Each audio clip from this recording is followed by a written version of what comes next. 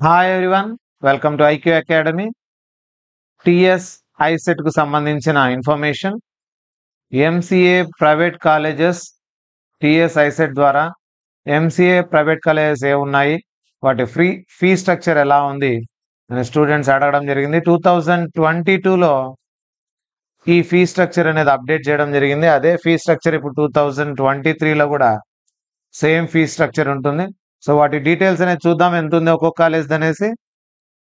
So ఇక్కడ చూసినట్లయితే మనకు అరోరా చాలా బ్రాంచెస్ ఉన్నాయి. మనకు అరోరా పీజీ కాలేజ్ ఎంబీఏ, ఇంకోటి వచ్చేసి 3 ఎంబీఏ కాలేజెస్ ఉన్నాయి. అందులో ఎంసీఏ సీట్లు కూడా ఉన్నాయి. పీజీ ఎంసీఏ కాలేజ్లో సీట్స్ ఉన్నాయి. సో డిఫరెంట్ కోడ్స్ ఉన్నాయి. ఏయుఆర్ఏ, ఏయుఆర్యు, ఏయుఆర్ఆర్, ఏయుఆర్ఎం, ఏయుఆర్ఐ, ఏయుఆర్ఓ అని టోటల్గా 6 కాలేజెస్ ఉన్నాయి అరోరాకు సంబంధించినవి. వాటికి డిఫరెంట్ స్ట్రక్చర్స్ ఉన్నాయి చూడండి. ఒకటి 70,000, 48,000, 60,000, 60,000, 80,000 అండ్ 60,000 ఫీజులు ఉన్నాయి. ఒక్కొక్కటి ఈ కోడ్ మీరు కొట్టినారంటే గూగుల్లో సెర్చ్ చేస్తే దీని అడ్రస్ కూడా మీకు పూర్తిగా కనిపిస్తుంది. దాని తర్వాత అవంతి పీజీ కాలేజ్లో ఫీజు వచ్చేసి 55,000 ఉంది. AV college of arts science and commerce సంబంధించి ఫీజు 40,000. సిబిఐటిలో 95,000 ఉంది. Deccan college of engineering and technology 45,000. ఇది ఓన్లీ ఎంసీఏ కోర్స్ సంబంధించిన సీట్లు ఇవి. సో ఈ కాలేజ్లో ఎంసీఏ సీట్లు ఉన్నాయి. డెక్కన్ కాలేజ్ ఆఫ్ ఇంజనీరింగ్లో 45,000. లయోలా అకాడమీలో 68,000 ఫీజు ఉంది. మ్యాన్ పవర్ డెవలప్మెంట్ కాలేజ్లో 30,000. మెస్కో institute of management and computer సైన్సెస్లో 40,000.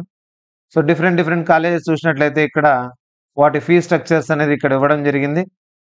మనకు తెలిసిందే ఫీజ్ రీయింబర్స్మెంట్, ఎవరికైతే కన్వీనర్ కోటా కింద సీట్ వస్తుందో వాళ్ళకు ఫీజ్ రీయింబర్స్మెంట్ అనేది టిఎస్ ఐసెట్ ద్వారా కన్వీనర్ కోటా కింద సెలెక్ట్ అయ్యే వాళ్ళందరికీ వెబ్ ఆప్షన్స్ పెట్టుకొని మీకు ప్లేస్ అలాట్ అయితే వాళ్ళకు 35,000 గవర్నమెంట్ నుంచి రీయింబర్స్మెంట్ వస్తుంది.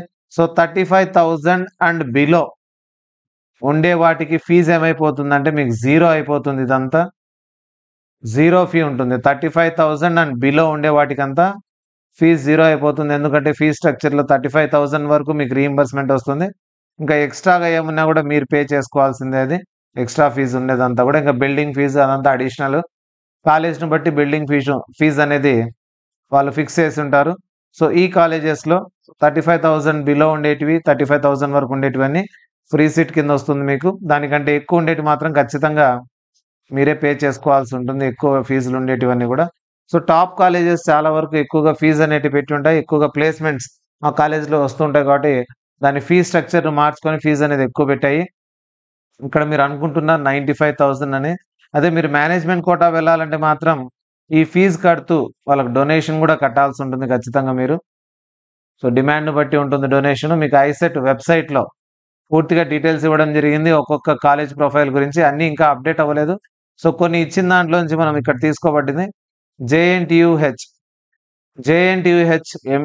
ఎంబీఏకి సంబంధించింది ఇక్కడ ఇచ్చాడు. ఫీ స్ట్రక్చర్ అనేది 123 సీట్స్ ఉన్నాయంట. సో చాలా ఉన్నాయి. ఇట్లా మొత్తం కాలేజ్ లిస్ట్ ఇచ్చాడు. ఏది కావాలంటే అది మీరు చూసుకోవచ్చు ఇలా ఓపెన్ చేసి. తర్వాత ఎంసీఏకి సంబంధించి ఓయూకి సంబంధించి సీట్లు కన్నా చూసినట్లయితే కన్వీనర్ కోటా సీట్స్ అని ఇవ్వడం జరిగింది. 66 సీట్స్. ఫీజు 27,000. అంటే 35,000 వరకు రీయింబర్స్మెంట్ కాబట్టి సెల్ఫ్ ఫైనాన్స్ అయినప్పటికీ 27,000 మీరు కట్టాల్సిన అవసరం ఉండదు. Zero fee చూపించేస్తుంది. ఇంకొకటి మనం కేయు వరంగల్ సంబంధించిన కాకతీయ యూనివర్సిటీ చూసినట్లయితే ఎంసీఏకి సంబంధించి 44 సీట్స్ ఉన్నాయి. దాని ఫీజు కూడా బిలో 35,000 నుండి 23,000.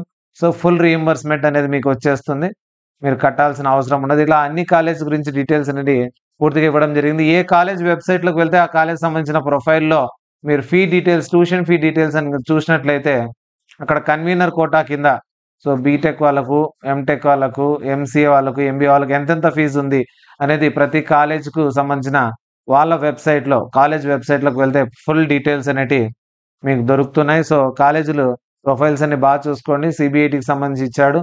సో జనరల్ది ఇది టిఎస్ ఐసెట్ వెబ్సైట్లో ఇచ్చిన సేమ్ డేట్సే. ఫస్ట్ కౌన్సిలింగ్ ఎప్పుడు జరుగుతుంది, phase 1, తర్వాత phase 2 ఎప్పుడు జరుగుతుంది, ఎప్పుడు మీరు స్లాట్ బుక్ చేసుకోవాలి, డాక్యుమెంట్ వెరిఫికేషన్ ఎక్కడికి వెళ్ళాలి, తర్వాత వెబ్ ఆప్షన్స్ ఎప్పుడు పెట్టుకోవాలి అనేది పూర్తి డీటెయిల్స్ అనేది మనం ముందు వీడియోలో కూడా చేయడం జరిగింది. సేమ్ డీటెయిల్స్ వచ్చేసి వాళ్ళ వెబ్సైట్‌లో కూడా పెట్టడం జరిగింది. సో, ఈ విధంగా మీరు ఏ వెబ్సైట్‌కి వెళ్లి ఆ వెబ్సైట్ సంబంధించిన fee structure, updated fee structure అన్నిటిని కూడా చూసుకోవచ్చు.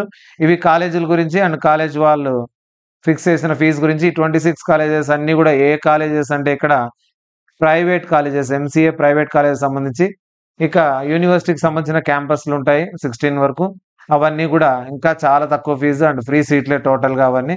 So, this is for your information. ఇంకా ఒక్కొక్క కాలేజ్ గురించి ఎంసీఏ చేరాలనుకునే వాళ్ళు పూర్తి డీటెయిల్స్, ఆ కాలేజ్ కోడ్ కొట్టి అడ్రస్ చూసుకొని తర్వాత ఆ కాలేజ్ యొక్క వెబ్సైట్‌కి వెళ్లి ఇంకా పూర్తి డీటెయిల్స్ అనేది మీరు తెలుసుకోవచ్చు.